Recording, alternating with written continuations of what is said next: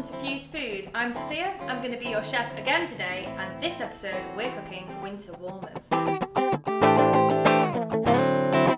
This episode we're going to be cooking a tomato gnocchi with mozzarella. It's a really simple, easy and warm Italian dish. It's great for winter. So we're going to begin by cutting up some garlic. So we're just going to cut 1 clove of garlic. You want to cut this really finely so that it just mixes into the oil. So once you finish with the garlic, you want to grab some olive oil and you want about a tablespoon in a frying pan and just whiz that around like so. Now once you've got that in there, you want to put the pan on about a medium heat, and that's just going to fry the garlic really nicely. So let's get that in there now. Just give the garlic a stir, because you want it to be very aromatic, and as soon as you can start to smell it, that's time to put in a can of tomatoes, which we're going to do now. So grab a can, open it up, and that's all you need is 1 can of tomatoes. I've got chopped tomatoes there, and I'm just pouring them in the pan.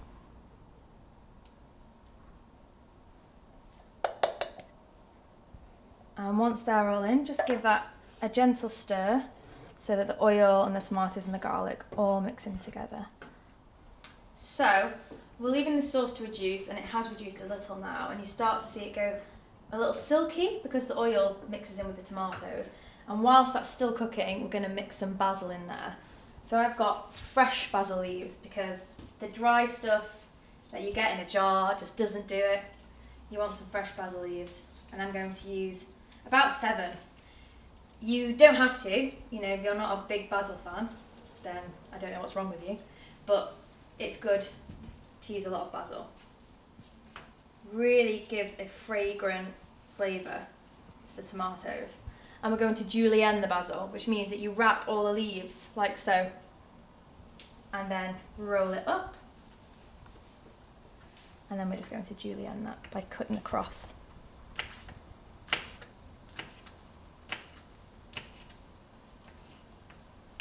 And that's julienne basil. So bring that over to the pan here, and let's just sprinkle it in.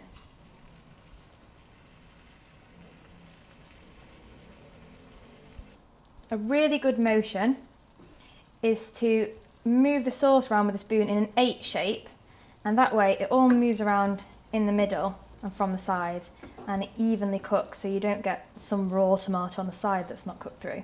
Especially good for tomato sauces, because you do get lumps that can be a bit harder than others, so you want it to mix through and all cook really evenly and nice. So I'm going to put some more basil in it because I think it could use it.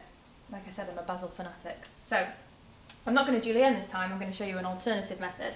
You can just whip the basil if you don't want to faff about, and this is good because it does let out a lot of natural oils in the basil. You can feel it in your fingers and you can smell it. And that's bubbling really nicely now, so all the excess water in the tomatoes is starting to evaporate out the sauce. It's going to get a lot thicker, and you can see how shiny it's becoming. That's just what we want. So while that's bubbling away, we're going to season the sauce.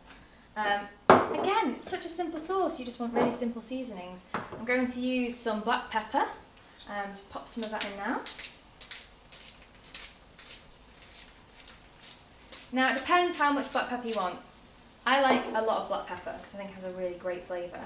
If you don't like it too spicy, just put in a few twists or a pinch, it's up to you. Give it a good stir around. Now, I'd go for salt next, but I'm actually going to wait with the salt and go for chilli. And I'm going to tell you why in a second. So just a pinch of chilli flakes. Again, if you like a lot of heat, then go to town. If you don't like a lot of heat, then maybe avoid the chilli flakes altogether and just go for a really simple tomato sauce. Just stir it through. And before we add the salt, I have another trick ingredient to show you. So the trick ingredient is crème fraiche. It's not as bad as double cream, so we're not being unhealthy by doing this. It's actually fairly light. And what it's going to do is just really thicken the sauce, and it's going to make it quite sweet and nice. So I'd use about half of a tub, and you can get this so cheap, this cost me just 50p. Pour that in.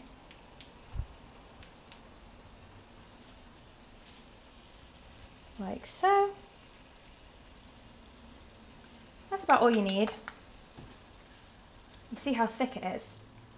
And you just want that to melt into the sauce.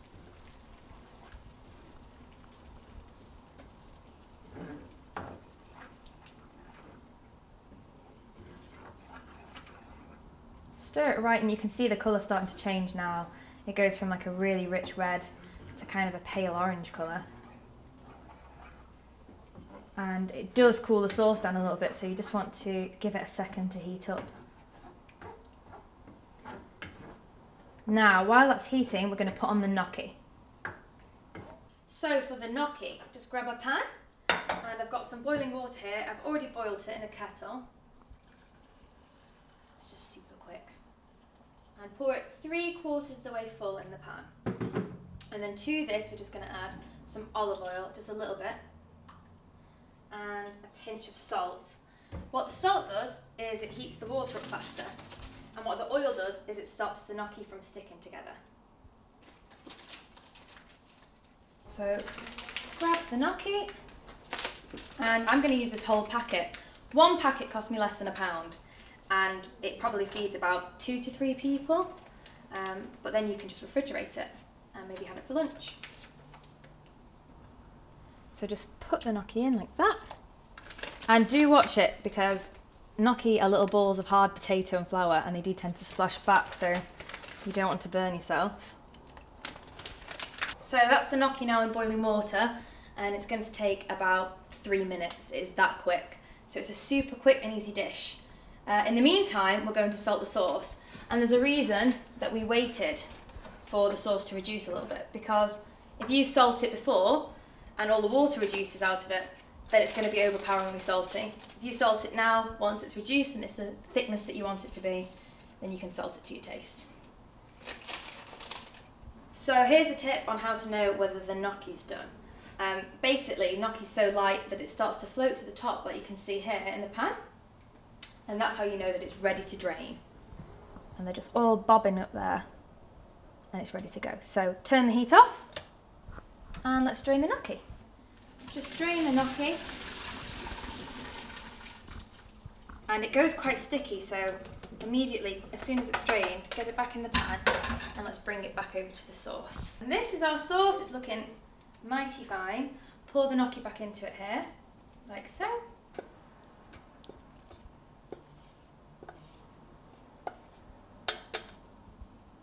There we have it, and then you just want to stir the gnocchi into the sauce. Really coat the gnocchi.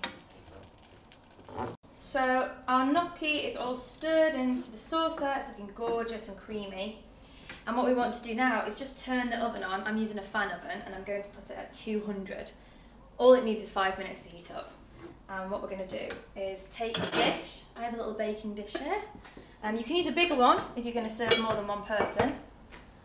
And just spoon one portion of the gnocchi into the dish. And make sure that you get some of the sauce in there as well, so that it doesn't dry out too much with just potato.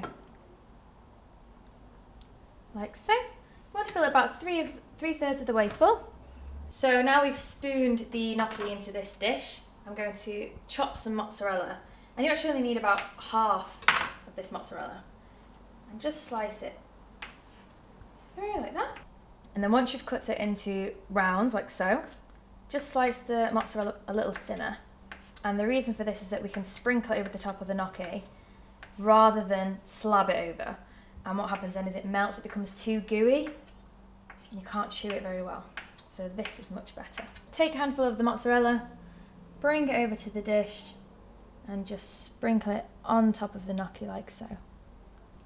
Make sure that you evenly coat it as well. And that's going to melt really nicely. So really quickly season the dish. Just a sprinkle of pepper on top. You can put some salt on top if you like, but I'm going to leave it au naturel. I'm just going to rip some more basil leaves off this pan and tear it up, sprinkle it on top, and then pop your lid on, and into the oven that goes. So your oven's been on for about 10 minutes now. Just pop it on the top shelf and leave it in there for 5 minutes. The mozzarella's going to melt nicely. So now the gnocchi's been cooking in the oven for 5 minutes, I'm going to pull it out. And it's ready to serve. Just pop it on a plate. And look how delicious that is.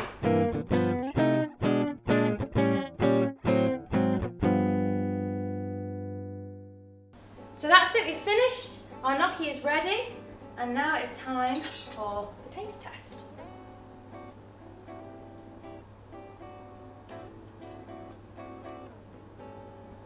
Really good. It's definitely a winter warmer. It's really chewy and soft and nice, so by all means make it at home. And let us know what you think on all our social media accounts at Fuse Food TV. #FuseFoodFridays. Thanks guys.